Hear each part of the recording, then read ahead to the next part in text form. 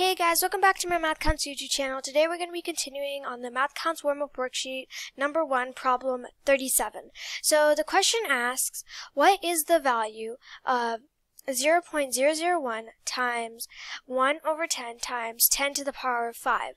So in order to make this problem simpler and easier, let's make these all into fractions. So 0.001 would become 1 over 1,000.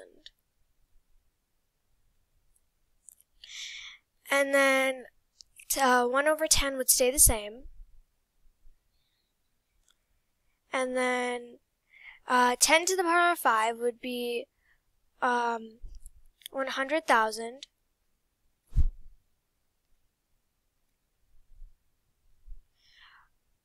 Over 1.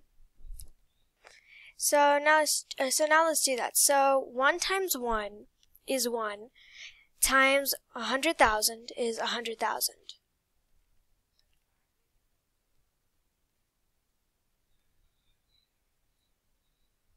And then 1,000 times 10 is 10,000, times 1 is 10,000. So that's.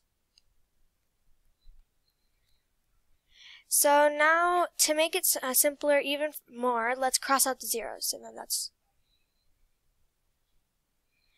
So the answer will be 10 over 1, or just 10. So that is the answer to the question.